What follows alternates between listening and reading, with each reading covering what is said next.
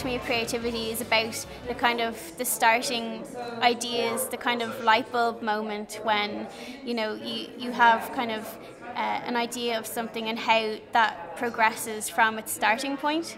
So we wanted to kind of emphasize the idea of social entrepreneurship and new ideas and how they progress and develop into something bigger.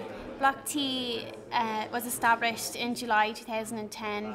We're kind of a multidisciplinary centre for kind of visual arts and other kind of creative enterprises. Beside me here is Mela Travers. She's one of our studio artists in Block T, but she also runs the darkroom courses that we have here. So she's showcasing some of the work that's being produced in the darkroom.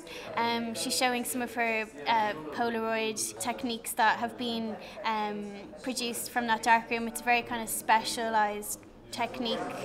So she's showcasing the kind of capabilities of the darkroom, as well as kind of showing her own work as well as one of our studio artists. So Slipdraft are showcasing downstairs some really interesting projection work that they do for live events, and they're really creative about what they do. It's not just a regular kind of projection on a wall, but it's almost like an installation piece in itself. As well, there's Dublin Intellectual.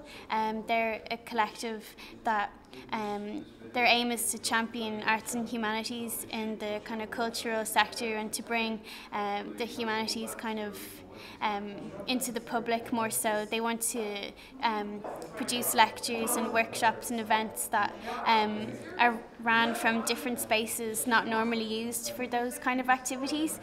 For Block T, it's really important to work with Innovation Dublin, as it's kind of what we want to do is to be a unique kind of space, and we want to foster kind of new creative enterprises and ideas, and being involved with Innovation Dublin helps support that idea.